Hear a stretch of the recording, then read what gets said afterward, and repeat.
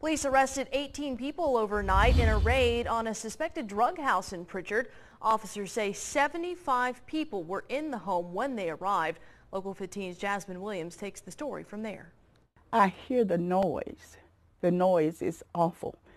They have the music so loud my windows shake. Cynthia Eaton will get a good night's sleep knowing the constant commotion at the street corner is over.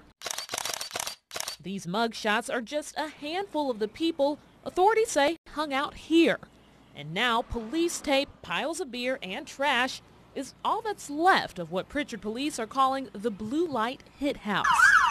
On Saturday night, the Blue Lights put an end to the ongoing party on Sweeney Lane. It was massive cars parking on people's lawns, shootings after hours, illegal alcohol sales, juveniles, drugs, guns, gangs. I mean, this is everything that you can imagine. It's hard to imagine looking at the size of the house, but Prichard Police Chief Jerry Speziale said 75 people were inside Saturday night.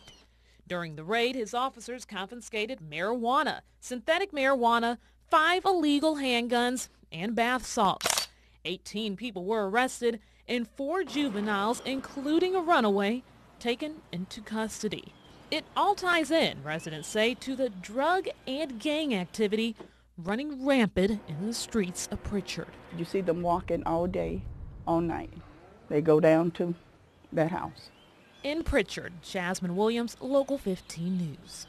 And police say neighbors sent in numerous complaints of the illegal activity leading up to the raid, and they encourage more people to send tips their way.